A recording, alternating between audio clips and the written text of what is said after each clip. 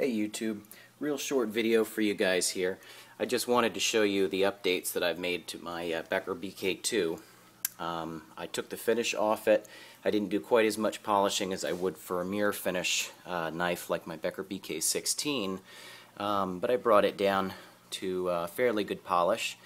And then what I used is the Wonder, I think it's called Wonder Blue Gun Black, to put a bluing on the steel.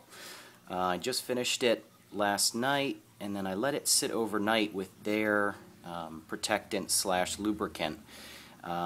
Basically saturated it real good and just left it to soak overnight. Got up this morning and had a nice film of rust over the entire knife. So I ended up actually taking some 2000 grit sandpaper to it, refinishing it, and I took it down and then I put another, and then I warmed it up. You have to, part of the process is to heat it up with the torch. So I just took off a very light bit, basically cleaned up the metal really good.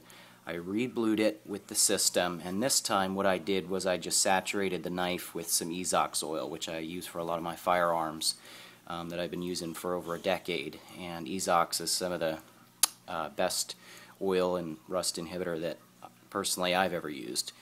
You should definitely check it out if you haven't heard of it. It's EEZOX, and there's been a couple of independent YouTube videos on testing of it, and basically it just blows away the competition as far as a rust preventative.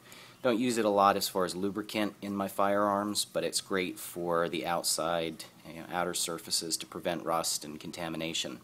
So that's what I soaked it in this time. I put the scales back on, and I think the color came out really nice, so I'm hoping that this finish will last a little bit, and I'm hoping that the Ezox will prevent it from rusting up like the cheap brand X Wonder Blue lubricant slash rust preventative, which is more of a rust attractant than anything.